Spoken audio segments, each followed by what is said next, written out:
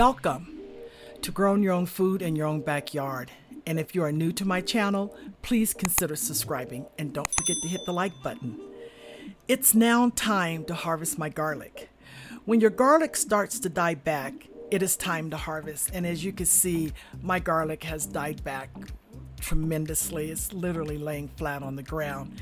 If left in the ground too long, the over-mature bulbs can split open, leaving them susceptible to molds and dehydration. So I need to start harvesting now.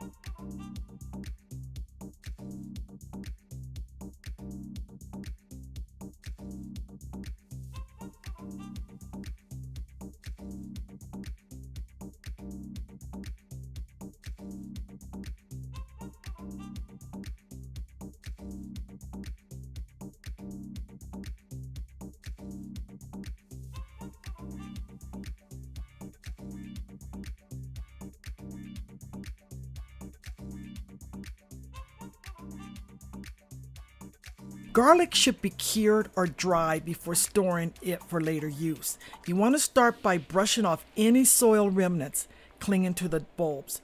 Do not wash them off though, or get the bulbs wet. Leave the stalks and roots on the bulbs while they cure. Either bundle 8 to 10 garlic stems together, or you can tie with twine and hang bulbs side down in a cool, dark space, like a basement, or lay the garlic flat on a raised screen in a single layer. Allow the bulbs to cure for 3 to 4 weeks. Keep out of sunlight, as it can change the flavor of your fresh garlic. Once the tops and roots have dried, cut them off. Clean the garlic by removing the outer papery skin.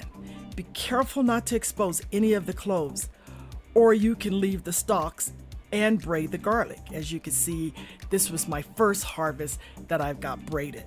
If you've grown soft neck varieties.